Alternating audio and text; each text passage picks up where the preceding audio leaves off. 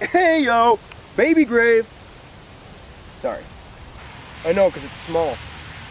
Yeah, it's kind of funny, I guess. Yeah. Yep. It's yours? I think so. I know how that goes. I don't, but...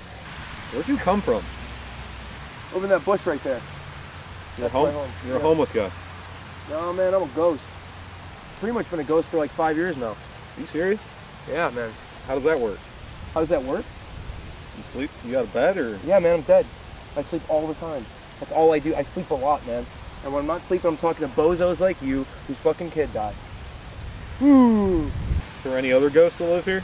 Nah, man, just me. Yeah, that's me. So, does your wife know you're down here? No. It's okay, man. I get it. You don't gotta tell me nothing. Fucking, people like you come down here all the time. You fucking pounce around. You cry, oh, my baby died. You fucking get over it, man. Fucking, you try being dead. How do you think she feels? Huh? We actually never assigned it a gender. Yeah, all right. It is, things are different now, I guess. All right, man, I'll give you some space. All right. Thanks. Yeah, good talking with you, man.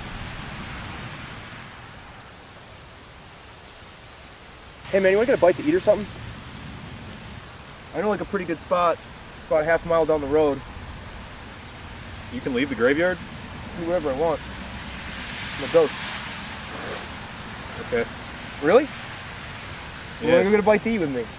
Okay. All right, let me go get my shirt, dude. Hold on. I'll be right there. Don't leave. Hold up.